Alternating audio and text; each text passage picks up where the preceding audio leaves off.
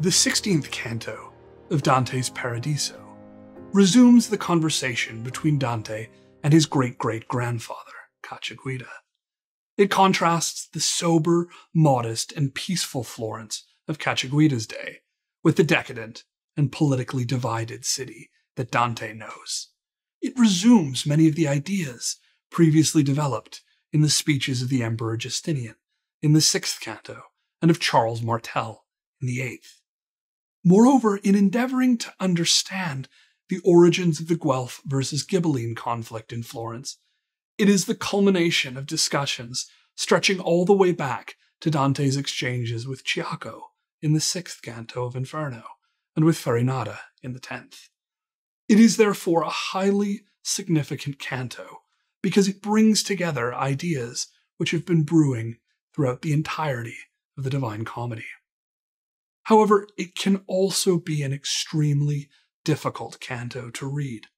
At times it feels like a litany of place and family names, whose significance to the larger themes of this work is not immediately apparent. It can also be tempting to wonder whether it is simply a relic of Dante's 14th century context, better read quickly or even skipped altogether. Many works of great literature include passages like this. One thinks, for example, of the infamous 400-line catalogue of Greek and Trojan ships found in the second book of Homer's Iliad. Nevertheless, this canto is well worth attending to, and I want to illustrate this by way of an analogy. Think of the genealogies of Jesus, found in the 1st chapter of Matthew and the 3rd chapter of Luke. If you don't know anything about the individuals mentioned, these verses can seem monotonous. However, once you know the stories of people like Rahab and Ruth, their presence speaks volume about the genealogy of the Messiah. Similarly, even a little background on the figures mentioned in this canto can bring it to life. To help readers understand this difficult canto, it's useful to ask two interrelated questions. First, who does Cacciaguida blame for the transformation of Florence since his lifetime? Second, what does he reveal about the origins of the Guelph versus Ghibelline conflict in Florence? In Dante's day, Florence was changing rapidly. It was a prosperous, cosmopolitan city, whose wealth was built largely on an expanding textile trade of wool and silk. This flourishing trade led to a boom in population as immigrants from the surrounding countryside took up residence in the city in order to work in this industry.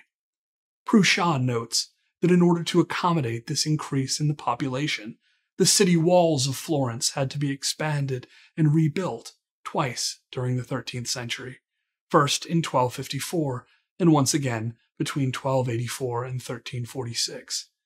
She also notes that this second expansion, which took place mostly during Dante's lifetime, enclosed an area almost 6 times that of the previous walls of just a generation earlier.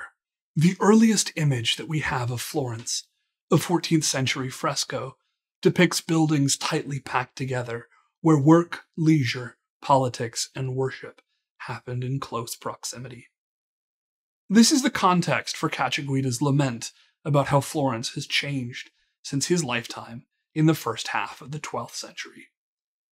His complaints reprise those of the 16th canto of the Inferno, which speaks of outsiders and their sudden wash of wealth begetting in Florence arrogance and excess.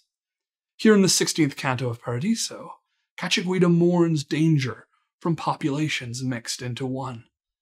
However, his diagnosis of the social ills plaguing Florence contains none of the xenophobic or class-based prejudice we might expect. Instead of complaining about the influx of unskilled wool workers flooding into Florence, he decries the impact of elite families from the countryside in reshaping his beloved city. His targets are illustrious families like the Cerci, who led Dante's former faction, the White Guelphs, or the Buondelmonti, who played an integral role in starting the Guelph versus Ghibelline division of Florence. Cacciaguida therefore laments the irrevocable transformation of his home, without scapegoating the powerless. From the very outset of this canto, there are textual clues that its conversation will not only mourn the current state of Florence, but also illuminate the Guelph versus Ghibelline conflict, which has been a constant feature of the Divine Comedy. For example, Dante's opening question to his ancestor, "Who were your elders?" echoes the disdainful inquiry of the Florentine Ghibelline leader Farinata back in the 10th canto of Inferno, "Who were your family?" Moreover, as we have seen in previous encounters with Justinian and Charles Martel, Dante's vision of paradise is not a place where one leaves earthly politics behind, but rather where these imperfect politics are explained. Thus we can anticipate an explanation for this conflict and the endemic factionalism to which it gave rise. This explanation comes in the form of an origin story.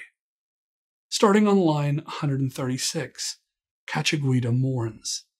"The house that bore your tears, begotten by a righteous indignation, putting an end to your happy life, was honored with your kin. O Buondelmonte, what ruin did you bring us when you fled their wedding for the sweet kiss of another? Many would still know joy, who now are sad, if that first day you approached the town, God had been gracious to the Emma, had granted that in its waters you should drown. Fitting that Florence should in her last peace should slay a victim on the broken stone relic of Mars that guards the bridge." This dense yet powerful passage leaves readers with many questions. What is the house to which Dante refers? Why were they righteously indignant? Who was Buondelmonte? What wedding did he skip for the sweet kisses of another? Finally, who was the victim slain near the relic of Mars? To make sense of these lines, we need to know the story behind them. To do that, we need to begin with Buondelmonte. Buondelmonte di Buondelmonti was a handsome Florentine knight who lived at the beginning of the 13th century. He was promised in marriage to a young woman of the Amadei family, the unnamed house in this passage.